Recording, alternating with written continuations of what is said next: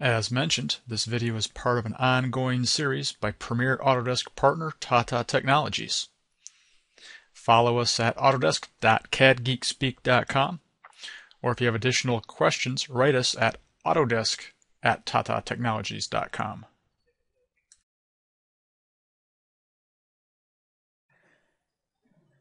Today, let's take a look at using Inventor Fusion for a little bit of a different use case.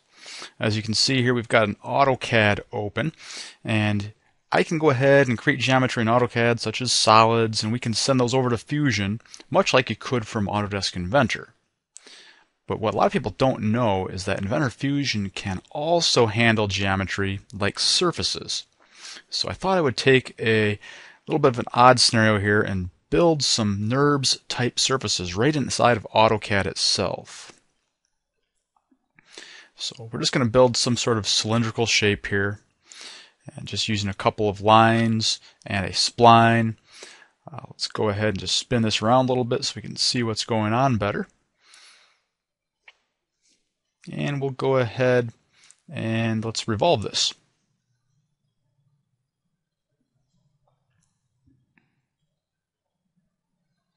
And after giving it an axis and telling it a rotation angle,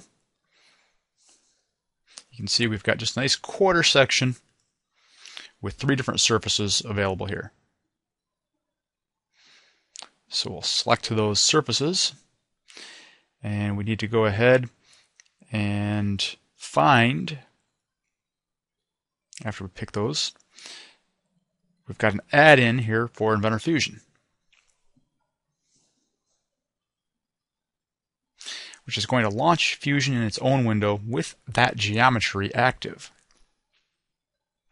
So now any of the tools that we have available in Inventor Fusion can be used here in this environment.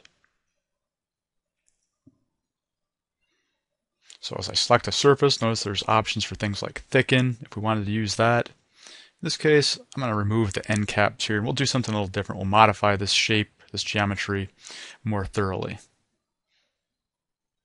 So just to show you some interesting capability here, let's take that surface itself and maybe edit some of the edges on it.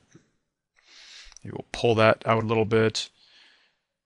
Take this bottom edge. We could push it in if we wanted to. Let's take that top edge and adjust it slightly as well.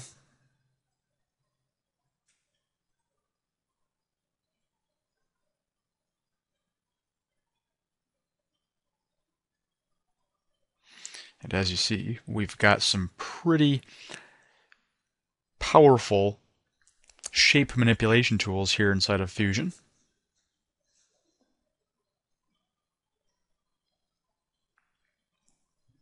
So I've got some general shape like we might want it here. Maybe we'll adjust this out a little bit just so we can have more of a distinction between the what I'll call the side edge and that top edge.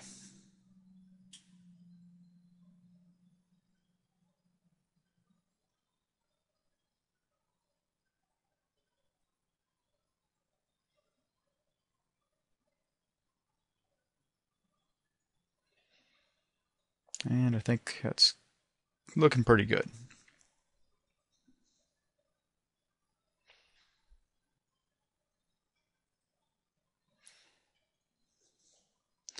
All right.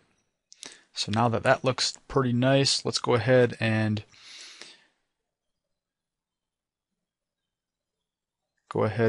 maybe mirror this to the other side.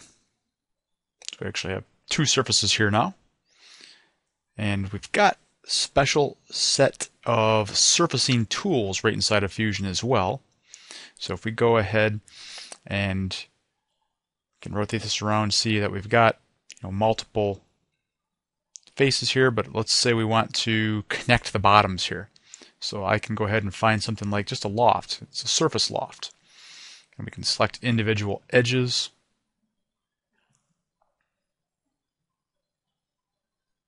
And connect those 2 together. Now let's also stitch those so they're all one group. And it looks like the inside is out, or the outside is in. So we're going to pick these and just change the surface normal as well.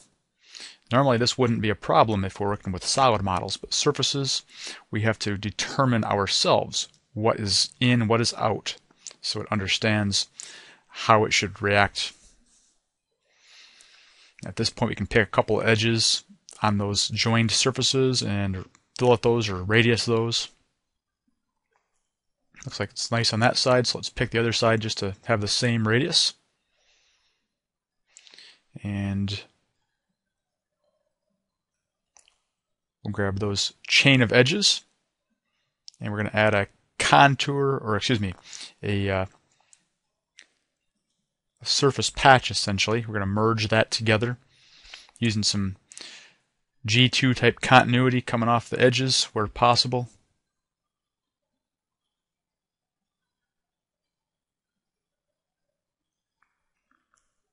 And patch both ends together.